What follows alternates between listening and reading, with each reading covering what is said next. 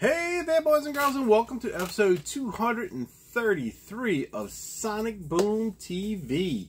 This episode is 2 new records and 2 CDs, one new and one I won twice, if that makes any sense. I wasn't supposed to buy any records in the last couple days, but I went to Walmart, and I should have done that. I went to 2 Walmarts, actually, but I'll get to that in a second, I just wanted to show 2 CDs that I got first before we get to the records. I got this one from Dead Broke Records, not sponsored, but Dead Broke Records. I got another copy of this Space Robot Scientist. We've got a Time Machine CD. I still haven't even opened the other one. I don't know where I put it, but I won this from him a couple weeks ago, and then last week I put the show on Whatnot and I fell asleep, and I woke up, and right within a minute of waking up he did another giveaway, and I just clicked the button, wasn't really paying attention to what I was doing. I was still half asleep, and I won this again. So I got 2 CDs of this, so I may do one as a giveaway at some point. And then the other thing I got for, it was either $3 or $4 I got from off of VC Vinyl's Whatnot page, is the Skeggs Rehearsal CD. It's in a what do they call these, digipack kind of thing, and I opened it up and I basically did like that. The artwork, it's kind of childlike drawings, but it's so, the patterns on this is so crazy you can't really tell what's going on, so it's kind of a poor choice. But anyway, I opened it up and I basically did that, and I don't even know if I pulled the booklet out, but I put it down, went in the other room, came back, and I had a drink sitting there, iced tea to be exact, and I wasn't even like facing it, and I think I was making my bed or something, I don't know, but I hit the cup and it tilted, but then it didn't fall over, but it tilted and splashed and hit the top of this. So all this, like here, got wet briefly. So I wiped it off real quick, and the cover seemed good, and I pulled out the booklet, and the booklet looks amazingly flat right now. It's a little bit, you probably can't see it, but it's got a little water-ish to it. You can't really tell.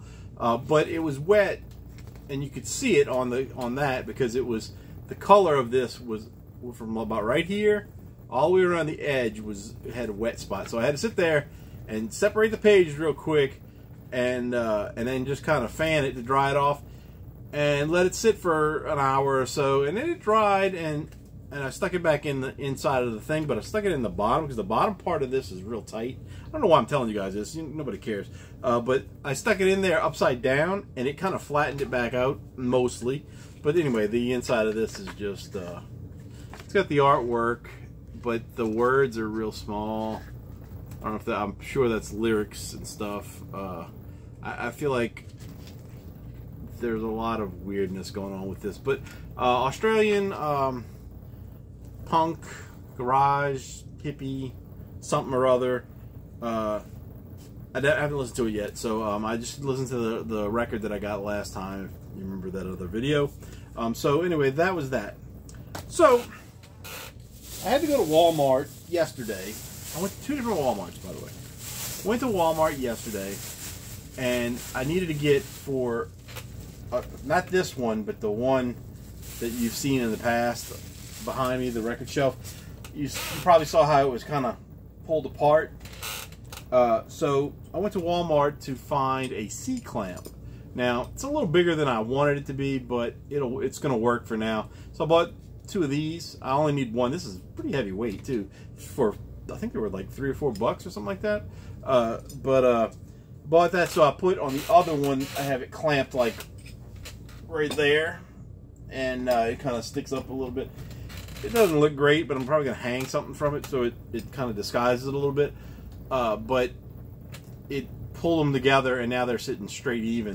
This one, we've got about that much space going where it's not to the back. So, and I don't know what's, there's something, I think it's that picture that's hanging up there you can't see, it's kind of causing it to do that. So that one just may be uneven, but that one over there is fixed. And then today, I had to go to another Walmart. Well, I could have went to the same one, but it was a little bit further away from where I was. So, but I had to buy some nuts and bolts because the sofa that I've been talking about that needs to get the heck out of here. I have a dolly that was in my house, but it was missing the bottom part where you put something on it to carry it. Well, I found it. It was in my laundry closet, but it was the way it was like wedged underneath the washing machine, so it was up against it, so you couldn't see that it was there. And I just said, I know I have to have this somewhere, and I started looking, and I found it, but I needed the bolts to hook it to the push part, whatever you want to call it. So I went to a different Walmart and bought a little pack of bolts. Now, when I looked up the pack of bolts online, they only had big packs, and it was like 20 bucks. Ended up going to, when I got to the store, they had a little pack that had 4 in it for $1, so $1.20 or something like that. So anyway, needless to say, when I went to these Walmarts, I went and I looked at the records. I went to look at the clearance first because people were saying they're finding records at Walmart's clearance. I've never seen that here. Not to say it doesn't happen, but I've never seen it. So I went in there, and first Walmart I went to, looked through. There's a lot of stuff I want, but the prices are too high, and I really couldn't afford it this week to be buying records. And but I did. I bought 2. But I was looking, and there's stuff that, you know, everything is like $40 now, and it was ridiculous. And I came across something that I was surprised that it was not $40. I'm surprised it was not $30. It's one of these albums that probably not a lot of people are into. And I'll be honest with you, I haven't listened to it in years. But I wanted to see if I had the CD. But it's one of those things that I really liked back in the 90s. And it's a kind of poppy sounding album. It's alternative rock. It's also Christian rock, which it doesn't sound like it from anything I remember. It's just they were in that genre, and the 90s were really big on that. Let me just show you what it is. Sixpence, None the Richer. This is a deluxe anniversary edition. I didn't know this was even out. This came out in February, I believe. It's on the exclusive olive green 2LP Walmart edition. Original album lineup includes the hits Kiss Me, There She Goes, plus a new song, The Tide, on 180 gram vinyl 2LP. And let you guys look at that real quick. The track, this was $26.97, and that's the reason I bought it. You know, I pulled the trigger right there because I was like, wait, a 2LP album. I'm looking over here because I'm trying to see where the CD is. 2LP for a double vinyl for under 30 bucks, you know, is getting rare. So I grabbed it. Let me see real quick.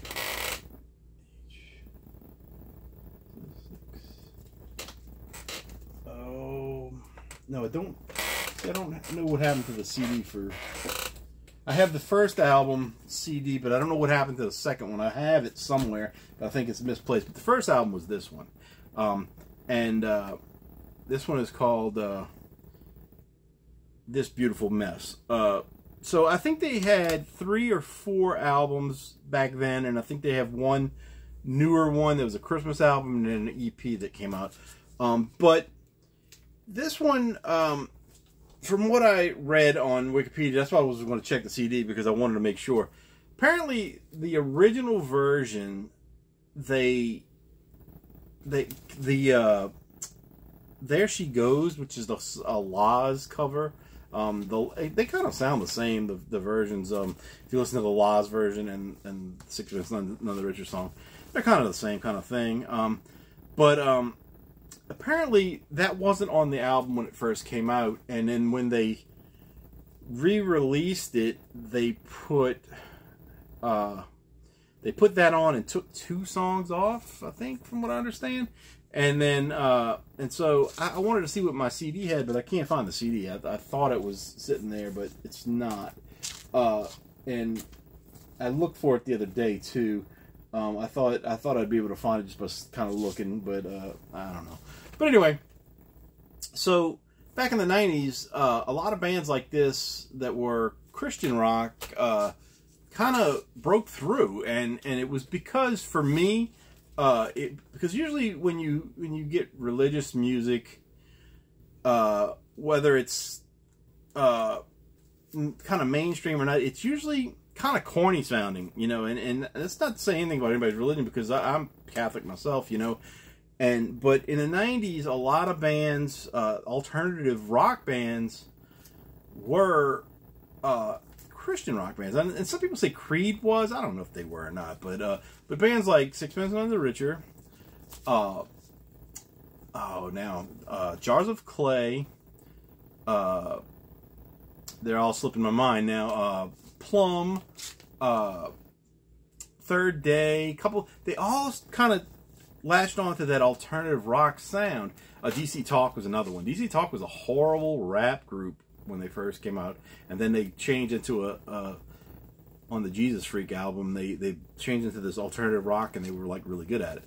So anyway, a lot of those bands went and did the style of the day, and they were good, and they weren't preachy, and they weren't corny sounding, and whatever. And you know, that never really caught on a lot before that, because I mean, as far as like the 80s, when the 80s, the heavy metal era, the only band I can remember is Striper and Petra, I think it was. That I don't know if they were heavy metal, but they were kind of hard rock.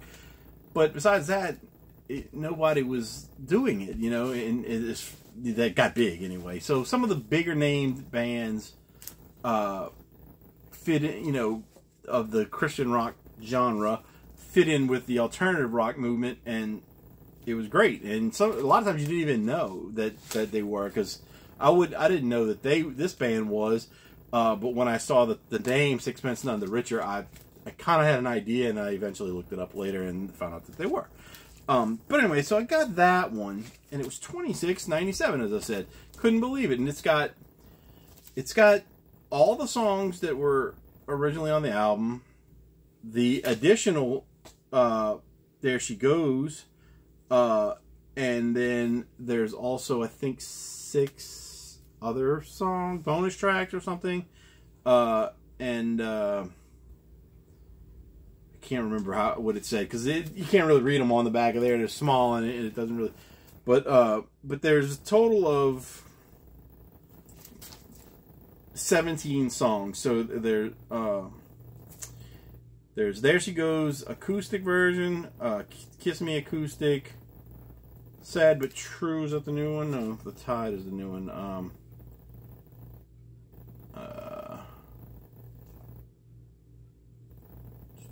The Tide is the last on side 4, is the first song on side 4.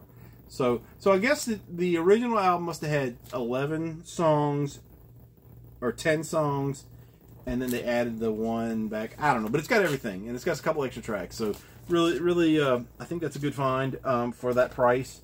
And you know, we'll open it in a second. Kind of rambled on that one a little bit.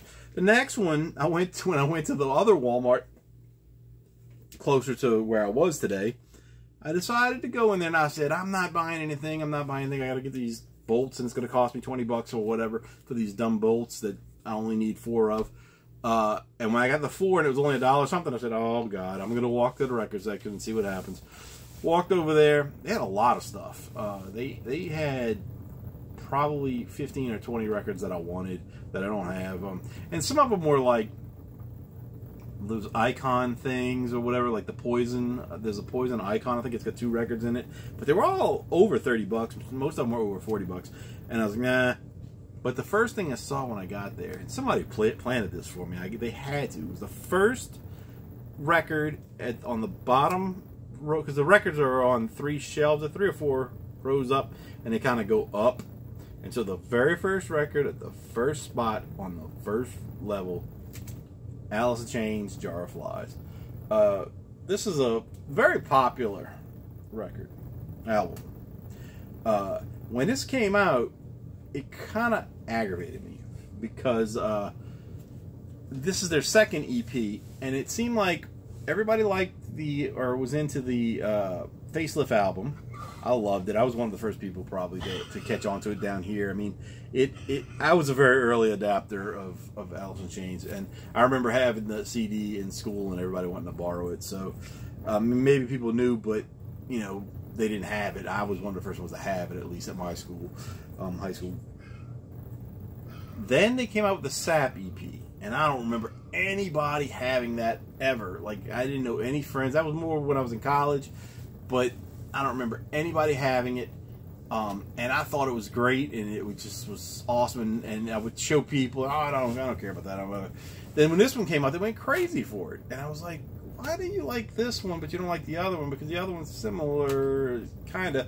Then years later, I don't know how many years, they started packaging these together. The Sap and Jar of Flies.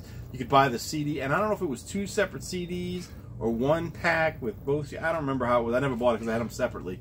But I would still need to get Sap if I could find it. But they had this out, and I don't know if it was an original record or a bootleg, but it was always kind of expensive. And when I went to Walmart, $21.97. I don't know if you guys can see that. Let's try to. The glare kills me here. $21.97. So I was like, man, that's a pretty good price for this. It's only 7 songs, but it's got Rotten Apple, Nutshell, I Stay Away, No Excuses, Whale and Moss, Don't Follow, and Swing on This. And I think I Stay Away, No Excuses, and Don't Follow were all singles from this. So really good. I'm glad to have it. I think I have everything that I really want on vinyl. No, I don't. I don't have Sap. That was one I was gonna say I don't have, but I don't have the one with the dog on the front, peg leg or 3 leg or whatever people call it. Just Alice in Chains is what it's called. And then the ones after that with the new singer. I don't know if they did another one with Lane Staley. You know, I don't know. I don't know if they have their Unplugged either. I might. I can't remember. But I have most of their stuff on CD. I mean, almost everything. But you know, I'll probably get the stuff if it comes available to me cheaply on vinyl. But you know, that'll remain to be seen. So anyway, let's go and open this one. I did buy something else off of Whatnot today. They did the dollar show for VC vinyl, and it's mostly stuff that I already have or just don't want. But they do CDs, and they got a lot of different CDs that they don't have vinyl of. And I tried to bid a couple. People kept bidding everything up to like $4 or $5, and I was like, if it's a dollar show, I'm not gonna go and try to bid that much on CDs. But the one I did buy that I paid $4 for was the Violent Femmes Why the Birds Sing CD. It's got two CDs. I think it's got some bonus tracks as well as a live album with it on the second disc. Excuse me, it's after 2 a.m. here, almost 3 a.m. 2:42. But I ordered that, so that'll come next week. But I didn't own that one. I have most of the songs of the original album, but I just didn't. I never owned it before, so figured I'd go ahead and get it. Okay, so we got the cover. We got the back cover with this insect, so a fly. I don't know what those. I don't know if that's part of his head. I guess those. I guess his antennas or whatever up there, but kind of crazy. Then we've got the inner sleeve, which it looks like it goes. It's made the top is up here, but it seems like it's supposed to go like that, but it's like that. Maybe that, I don't know. I'm gonna put it in the thing. See, if you put it in like that, then the words are sideways on that side, but they're right side up on this side, so it's kind of confusing, or not, because they're in different directions. So either way, but it's got the lyrics and stuff. Pretty cool. Pretty cool, pretty cool, pretty cool. All right, pull it out. Oh, the static on this thing just grabbed my arm hairs. Kind of nice label on that side with the fly. That way. And the other side has got the standard kind of thing with the logo and such.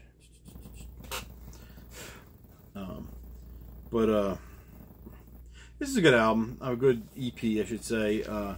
But I like the other one, Sap, better. I did, always did. Oh, I forgot. It says Alice in Chains 4-time platinum EP. So they sold this one a lot. I bet you, Sap didn't get anywhere near that. Remastered audio includes the hit songs "I Stay Away," "No Excuses," and "Nutshell." I don't know what Nutshell is, but I thought "Don't Follow." Maybe "Don't Follow" is the one I liked. Anyway, that's that on that one. Then let's open up the old Sixpence, None the Richer. This is kind of heavy. I mean, it's 2 LP, but it feels heavy, like there's something in it. I don't know if there's any kind of bonus booklet or whatever. Olive green vinyl will probably be pretty ugly because I've had a record described as that before, and it was not a pretty green, not for me anyway. So we've got the cover, we've got the band picture. The girl, I like her voice. She's kind of a quirky looking person sometimes, you know. I guess it's the way she does her hair and stuff. She just I don't know, she's just she seems like she might be a little strange, you know, in real life. I don't know, that's unfair to say, but it just seems like, it always seemed like that to me. She's cute though, so I mean, you know, not that has anything to do with anything either, but no extra stuff, just printed sleeves. So we've got a little history of maybe the album and the band or something here. It's 20 years ago, "Kiss Me" became one of the most popular songs in the world, blah, blah, blah.